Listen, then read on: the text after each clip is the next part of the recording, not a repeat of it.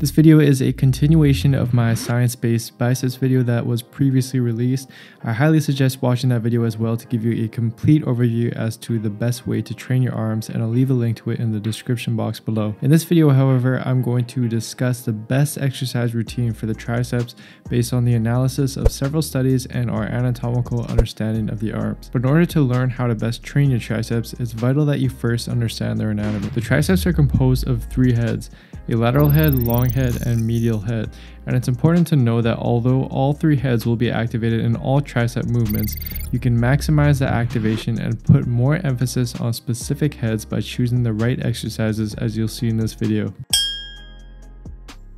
From the outset, as shown in this study by Hughes et al., we can see that similar to the biceps, the triceps are composed of around 67% type 2 muscle fibers, which are best stimulated by using heavy weight.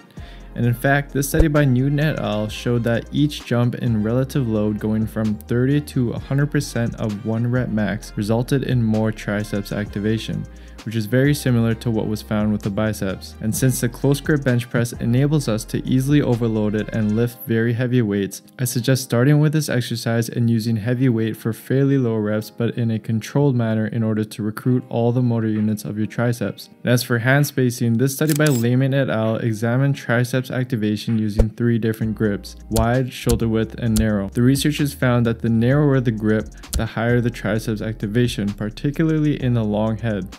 But given that there tends to be a lot of wrist and shoulder discomfort when using the narrowest grip, I'd suggest sacrificing a little bit of triceps activation and sticking to a grip that's a little closer than shoulder width. Another option as your first exercise, however, is weighted dips, which allow you to lift heavy to stimulate type 2 muscle fibers, and it's just an overall great triceps developer. So the preference is really yours. If your shoulders hurt when performing weighted dips, then do close grip bench press. And if your wrists hurt when doing close grip bench press, then do weighted dips.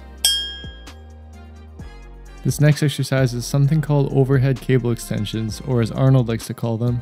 And then also tricep extension on the bar, where you let the body, the head go on the bar and press out in order to use your own body weight. And this exercise is going to put more emphasis on the long head of your triceps. But keep in mind that all 3 heads will be activated to an extent during any triceps exercise.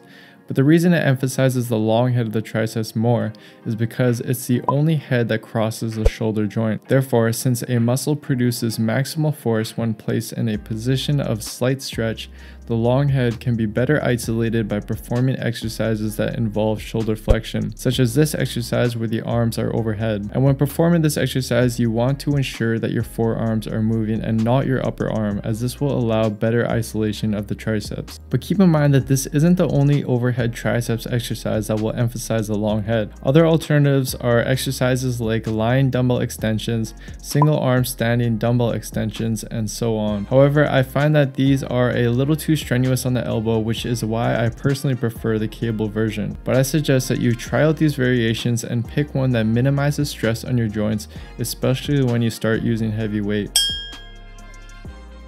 The reasoning for this next exercise is based on this study by Barron and Buskis, which compared EMG activation of the 3 different heads of the triceps with 10 different tricep exercises. They found that for the lateral head, the cable pushdown with either a straight bar or a V bar elicited the highest activation, which is why I'm recommending this exercise to hit the lateral head of the triceps. And in terms of whether to use an underhand or overhand grip, unlike the biceps, none of the tricep heads play any role in pronating or supinating the arm, which basically means that you're not going to boost tricep activation by using an underhand grip as opposed to an overhand one. And since an underhand grip compromises your wrist position and you will likely lift heavier weight with an overhand grip, I suggest just sticking to the traditional overhand grip.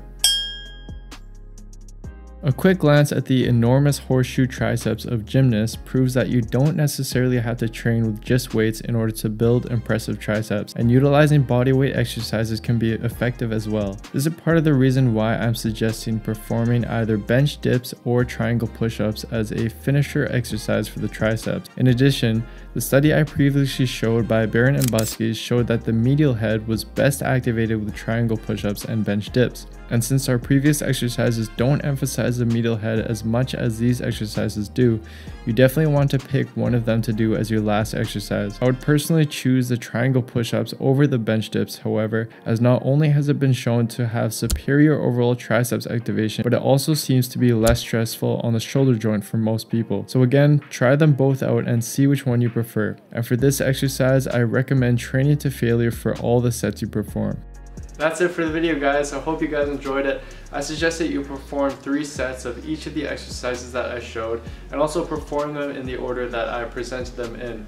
And you want to train heavy for fairly low reps, around 6 to 8 rep range, in order to fully recruit all the motor units of your triceps. And if you enjoyed this video, please do me a big favor and support me by giving the video a like, leaving a comment down below as to what you liked and what you found useful, and also don't forget to subscribe to my channel and turn notifications on for my channel as well, as this will all really help me out. And if you want to see part 1 of this arms workout series where I talk about biceps in the same fashion that I talked about triceps, then you can check that out right here, and I'll also leave a link in the description box down below.